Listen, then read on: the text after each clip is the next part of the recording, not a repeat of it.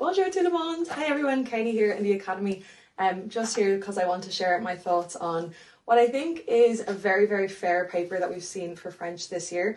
I have a feeling we're going to have a little bit of a mixed reaction to it because some parts of it were really, really nice and other parts of it were a little bit more challenging, maybe required you to think a little bit more outside of the box, but overall I think a very fair paper.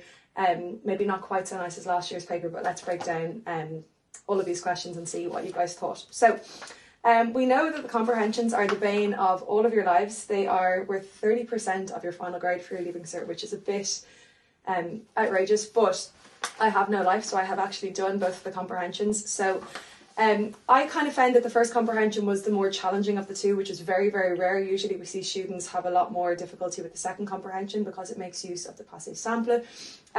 Within these, I think this first comprehension, it was more so the content of the actual comprehension itself that I thought might have pushed you guys out of your comfort zone a little bit. It was speaking about different stereotypes associated with this girl Billy's area. And I think overall the questions are quite fair. We had a lot of nice copy and paste questions, which is what we love. A lot of the manipulation questions could still be copied and pasted from the text as well. I think the grammar question here might have thrown a few students off. Question 3b says find in the third section a verb in the present participle. The answer that I've written down for that is portant. That's the present participle is like the equivalent of like ing in English, and typically in French it ends in ant. Our question then we've got for question 6 is Billy is right to feel proud of her neighbourhood. Do you agree? My answer for question 6, and again this is just my own answer, we don't know what the marking scheme says yet. I said I agree. We see in section 2 that Billy's classmates who come from disadvantaged areas are the ones who try to distance themselves from the cliches, and then I inserted that quote from section 2. I also then said we also see in section 4 that the majority of people from Billy's area are calm, inoffensive, intelligent and respectful. And then I added in that quote from section 4, which says La partie calme est inoffensive de la banlieue où l'intelligence et le respect d'une grosse partie des banlieusards. So that was my answer for question 6. Moving into question 2 then, so our second comprehension. So again, I've no life, I've done the whole answer already, but I kind of thought that this was a way nicer comprehension for our second one than what we've seen in previous years. It's very approachable in the sense that it just talks about probably what a lot of you guys are feeling right now. A young man having a conversation with his mother saying that he feels very frustrated because he doesn't know what he wants to do after school, what he wants to do in the future, whereas all of his friends feel as though they've kind of got all that sorted. Looking at all of this, we've got, say for argument's sake, question 4a might have thrown a few of you guys off. It says find the expression that means follow your example, and the answer for that was marcher dans tes pas, which is to walk in your steps. Question 6 then, I kind of found this not necessarily difficult, but I think this is a little bit more biased or subjective. And the question says in this extract, Dimitri shows a lack of maturity. I think that this marking scheme is going to be very, very favourable to both sides, that like once you can kind of back your own answer up, it's going to be very broad. So my answer was, I do agree, because in section 2 he seems frustrated at having to decide what he wants to do after school, and then I've again inserted that quote from that section. And then my second point was that we also see in section 2 that he just wants to travel the world, but he also doesn't mention how he's planning on financing it. And then again, I've included that quote from section 2. You might also say as well, but we see in section 3 that his mum is going to pay for it for him, so on and so forth. But overall, I definitely thought that second comprehension was a lot nicer than what we've seen in previous years. Then we get on to this absolute beauty of a question 1a, which if you guys have done anything about like social media and its impact on young people at all, the way that we have done in Grinds or in day school, if you've done that in your own school, you probably would have been very able to manipulate question 1a into something that you felt quite comfortable with.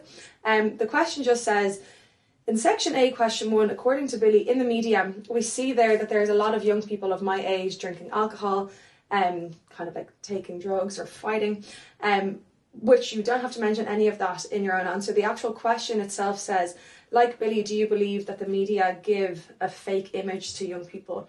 So there you could talk about social media and influencers. You could talk about people maybe, you could link it back into mental health, that you could say that people seem happy on the media all the time, but like you never know what's going on in someone's life, whatever. Question 1b, this seems to be kind of their attempt at linking the oral exam into the question 1, which is what we've seen in recent years. I think the question 1b is absolutely awful. Some of you might have loved it, just not for me. It says, according to you, what is the importance of having centres of cultural interest, which maybe some of you guys have a lot of that prepped for your oral exam already. That's definitely not something that 6th year me would have done. I probably would have avoided that.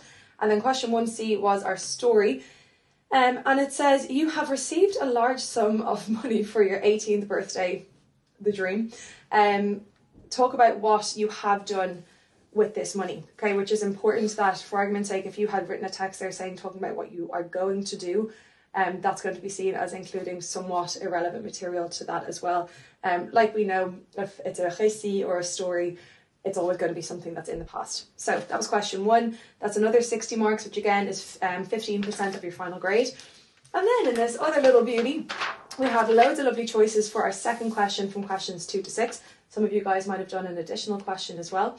Our diary entry was gorgeous. It was, your cousin is going to come and live in your house because they are doing studies in your town. Your parents have asked you to share your bedroom with them. What do you write about this topic in your diary entry? So you could have gone very positive or very negative with that lovely kind of open-ended question. Our question 3 then was our email, right? And we're sending an email to a friend, which is the best case scenario, like, you know, versus like a formal letter or something that could have come up instead of that. And it wouldn't be a Leaving Cert paper if there wasn't something about a bike on it. So there was loads of questions there about bikes, or like how you prefer to travel, whatever. Some of you might have really liked that question as well. We did think that there was going to be something about bikes on your paper this year. I was thinking more so along the lines of opinion piece, but I thought we were going to see something about bikes or electric scooters. So thankfully we didn't see electric scooters this year, but we had that little appearance of our bikes there for question 3. Now, our next prediction, our next thing that we had prepped massively both in school and in grinds was our question 4, which was about the Olympic Games. Now, the answer that we had prepped was talking about how the Olympic Games were quite negative. I gave you guys all of that context about how unhappy all the Parisian people are about the Olympics happening. They think it's going to be a waste of money, whatever. And you could have still used all of that material by just kind of having a negative reaction to this question. Question 4 says, I can't wait for the Olympic Games this year. Like, kind of, how good is it that we get to, you know, meet up every 4 years for this huge international sports festival and give your reaction? So you could have said, like, I have mixed feelings about this statement or something, and then talked about how negative the Olympics are, in particular this year for Paris. So some of you probably absolutely loved that. And then our last 2 questions, again, another thing that we talked about that could have come up in our paper this year was the environment. And the question was actually very simple. It just says, unfortunately, we are all polluters. Do you agree? So very kind of nice open-ended question on the environment there, which I'm sure some of you guys from day school and grinds are chuffed about. And then the last question, this is what I mean. Whoever's writing these and just thinks that this is going to help anyone, like, why do we need 2 thumbs up anyway? And it's the most casual photo for then the most serious sounding question. Again, something that we spoke about a lot this year was social problems. So some of you could have really tied that into this answer as well. So underneath these 2 thumbs up, the question then says, despite the current situation in the world in general, with wars, famines and natural disasters, it is important to stay optimistic. What do you think about this? So if you had some nice vocab prepped on social problems there, but also maybe really wanted to talk about happiness or mental health or whatever, you could definitely tie those 2 things in. So again, that second question is 40 marks or 10% of your Leaving Cert grade. So overall, I think quite a fair paper, maybe not as nice as last year's paper, but definitely something that I think the marking scheme is going to work quite well for you guys with.